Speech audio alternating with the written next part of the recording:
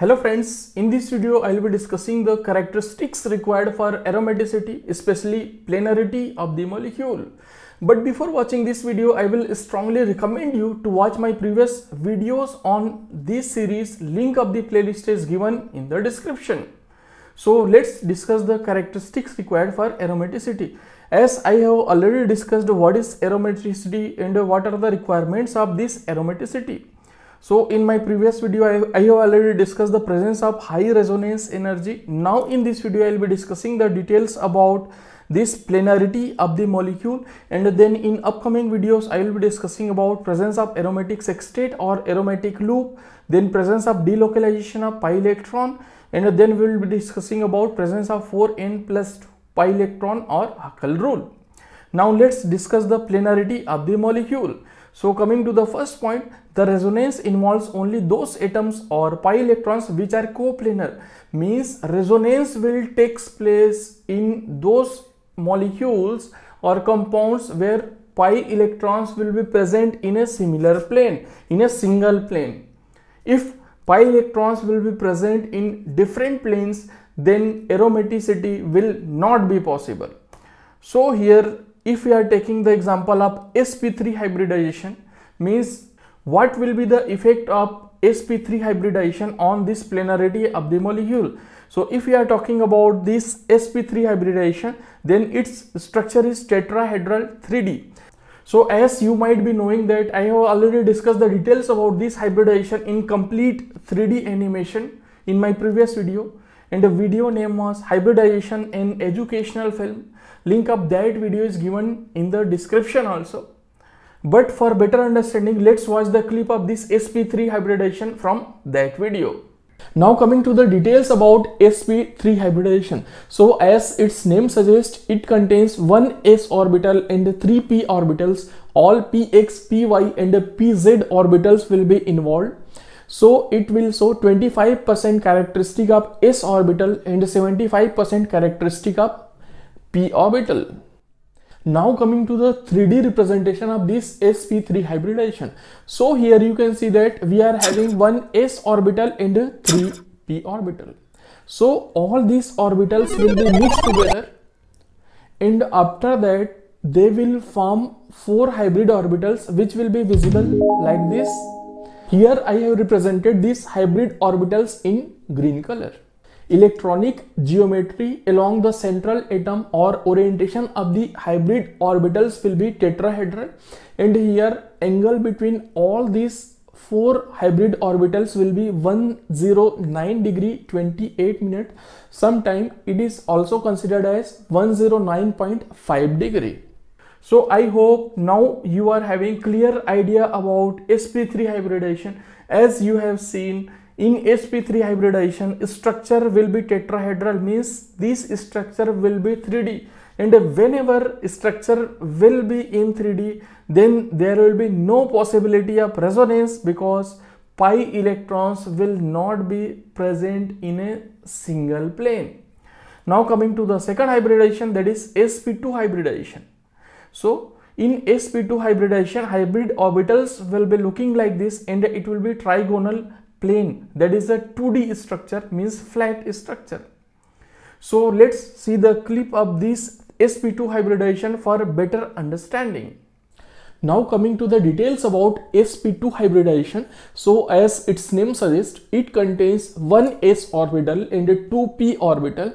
This p orbital may be px, py, it may be py, pz, or it may be px, pz. Here I have taken px and py for hybridization.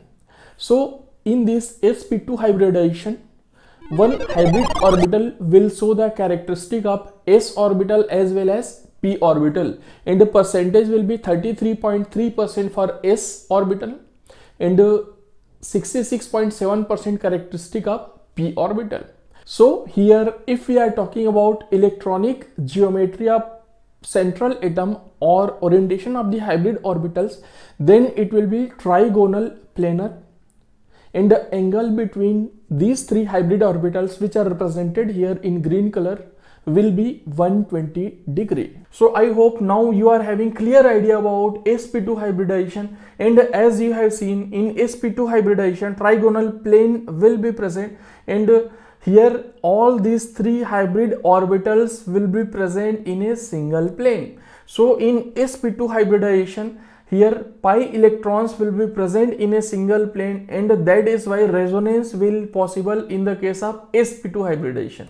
Now let's see the next point. So according to this point, another condition for the presence of aromaticity is the planarity of the molecule.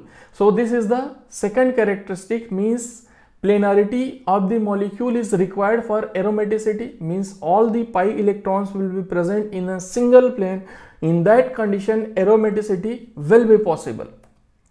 Now let's understand this planarity of the molecule by using the examples. So this is the structure of benzene. So all carbon atoms are sp2 hybridized, because in all carbon atoms two single bonds are present along with other two carbon atoms. One double bond will be present and one hydrogen atom will be present.